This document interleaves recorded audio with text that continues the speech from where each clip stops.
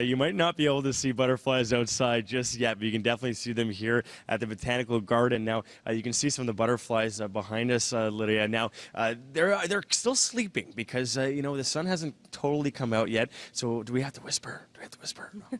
I think it's okay. It's okay. Yeah. Okay, we don't have to whisper. Okay, that's good. Now, obviously, there's so many different species here, about 60 different species of butterflies you can come check out. Sometimes there's up to 2,000 different butterflies here in this amazing greenhouse. Let's talk about some of the most popular ones. Now, you were saying one of the most beautiful, one of the most popular is the blue morpho. I think we have some footage of that.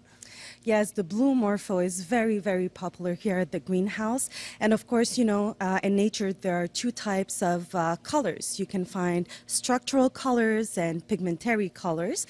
And so the blue morpho has structural colors. It means that when light strikes the semi-transparent scales, you can see that the blue light is then reflected. Wow. Pretty amazing, yeah. That is pretty amazing. Another amazing thing, the next butterfly we're going to talk about has a very unique way of possibly defending itself, right?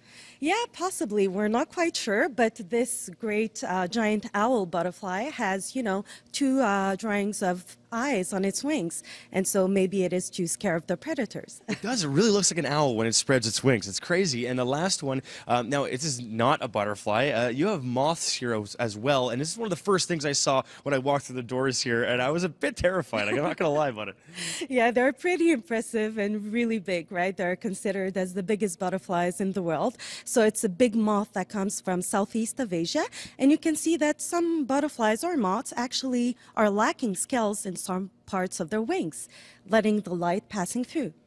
Honestly, it looks like something prehistoric. It's crazy. You gotta come check this out. It's on until April 26th, guys. I'll send it back to the studio.